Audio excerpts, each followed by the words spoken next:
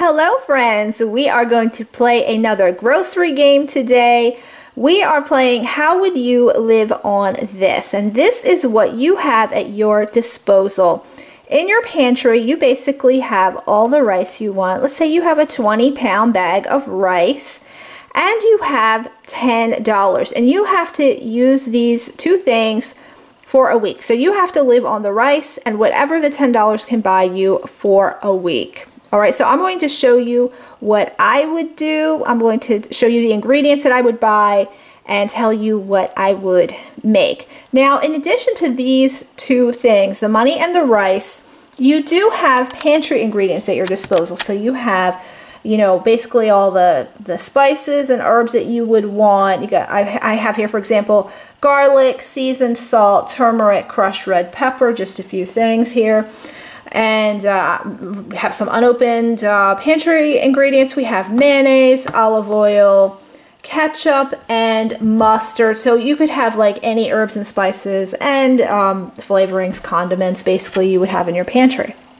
Now that we got that out of the way, let's talk about what I would buy. I am going to use the Dollar Tree for an example here.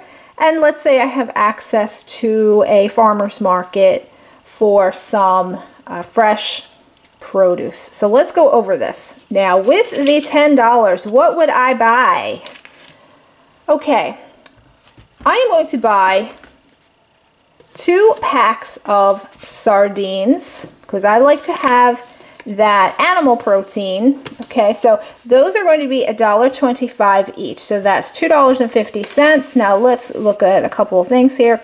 You get a whole lot of calcium in here. You get 28% of your daily calcium in this. You get a ton of protein, 22 grams of protein. You get 15% of your vitamin D, and so on and so forth. There's tons of stuff that's not listed here that you get. Okay, so I've got the sardines, and then I'm still at the dollar store here, okay? So I'm going to get a jar of peanuts. Now, I don't have the size of peanuts that they have at the dollar store here with me, so this is just an example. So at a normal grocery store, you generally find peanuts in a 16-ounce size.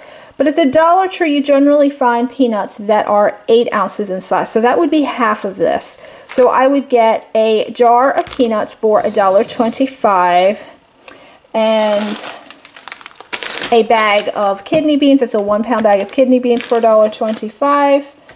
And now I've already opened this, but this is the only example I have for green split peas. I would buy a pound of green split peas for $1.25 because I believe at this point most of the dollar stores in the country are at the $1.25 mark.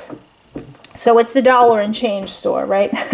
Okay, now we are going to go to a farmer's market. So I'm going to tell you what I'm buying at the farmer's market. I am getting a head of cabbage. Let's say this comes to about $2 because it's going by a per pound price. I would get 2 onions for $1, a total of about $1, and I would get about 75 cents worth of carrots. Now what am I going to make with this? Okay. Now, if I didn't say this earlier, I am not concerned about having a breakfast-style breakfast. Basically, I'm going to eat whatever I come up with. So I'm not worried about having toast or eggs or pancakes or anything you traditionally have for breakfast. It's just about getting those calories in, getting something somewhat satisfying to eat because this is quite drastic. Okay, this is quite drastic. So I'm going to tell you the meals that I would make. Now, one of the things I really enjoy, whether I have money on me or not, is a nice split pea soup. Okay, so one of the dishes I would make is split pea soup with some chopped carrot in it.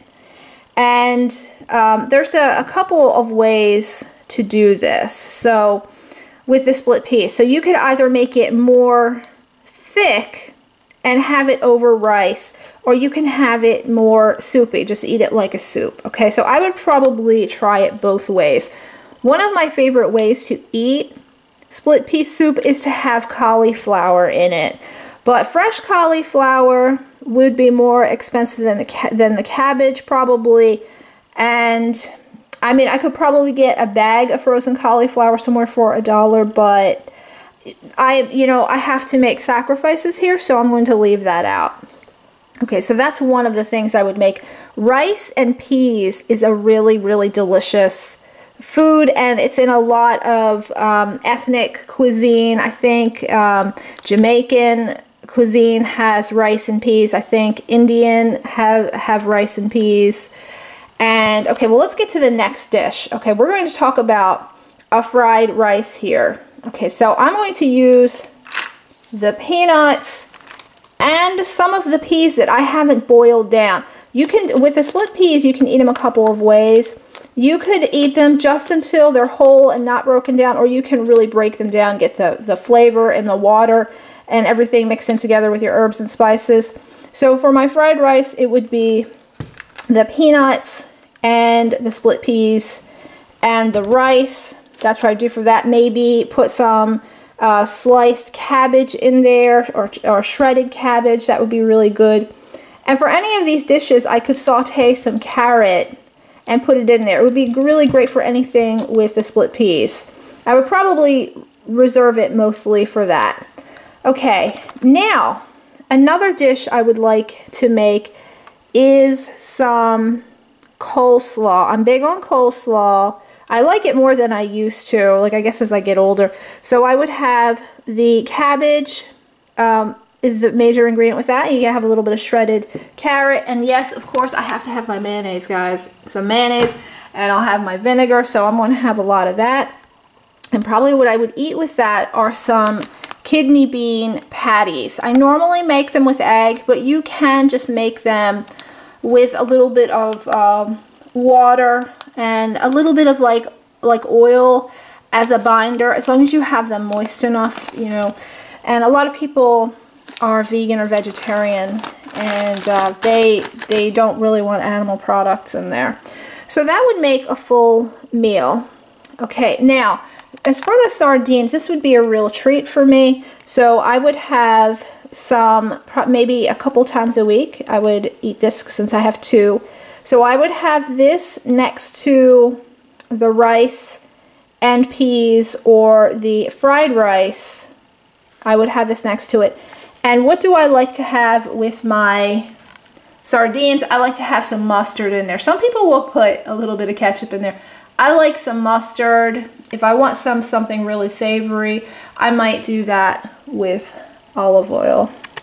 Another thing that can be done is have a mixture of kidney beans and split peas.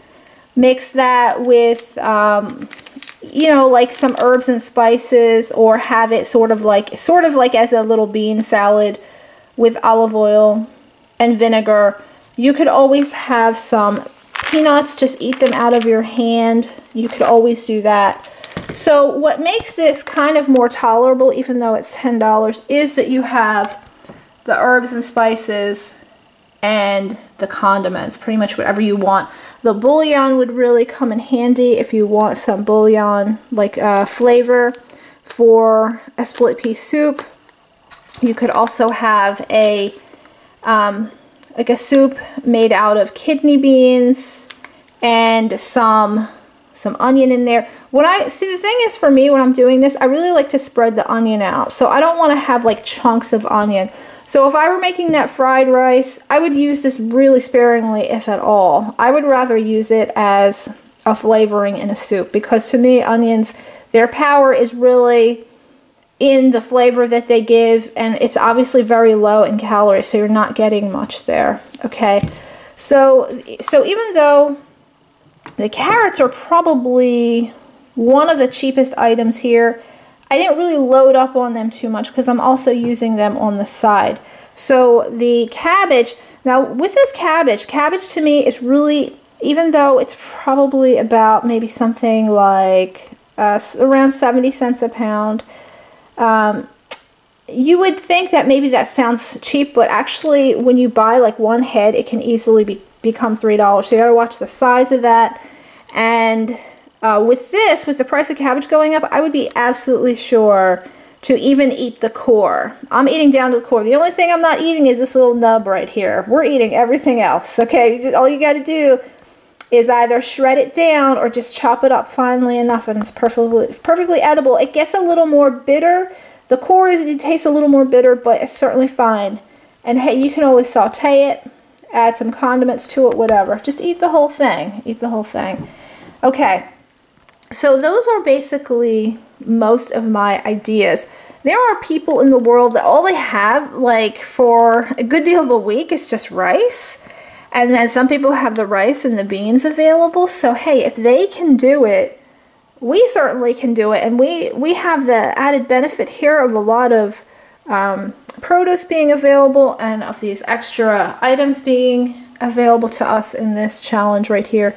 So I want you to just, you know, just use your thought processes. If you're vegan or vegetarian, hey, you know, you could certainly swap out something like the sardines for something else. And that's when it comes to be a little challenging. But that's why I do things like add these peanuts in. You know that joke like living on peanuts or living on beans.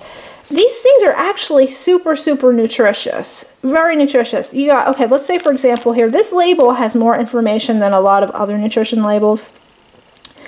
Okay, so 1 serving of peanuts, right, has, let's see here, you've got 15% of your vitamin E, 10% of pantothenic acid, 20% of copper, 25% of manganese, 10% of magnesium, 30% of niacin. And it's really amazing. And that 1 8-ounce container is going to have about 1,300 calories in it. So that's really your most calorie dense item that's going to be in this challenge, except for, let's say, the olive oil and the mayonnaise. Okay? So, yes, guys, what would you do with all the rice you want and $10? Okay, now another option here is if I were to substitute some of these items and I really wanted breakfast, I could do a rice cereal. In my last Walmart challenge, how to eat for $10 a week, which was very tough to do. That was a very tough menu to come up with. But I have a rice cereal recipe in there. So you would have to get rid of maybe 1 or 2 of these ingredients and get yourself some half and half, a container of half and half. And if you have sugar and cinnamon, you could have rice cereal. Okay, I forget how much that half and half was. I think it was about $1.25. So if you're willing to get rid of maybe 1 pack of sardines, you could do that.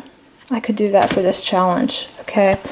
Alright guys, so please let me know your thoughts below on what you would do with this limited amount of money and all the rice you wanted, okay? I look forward to reading your ideas. I hope you have a great day, and please also see the Rakuten link below to get $30 back on your first purchase of $30 or more. You can basically get your item for free.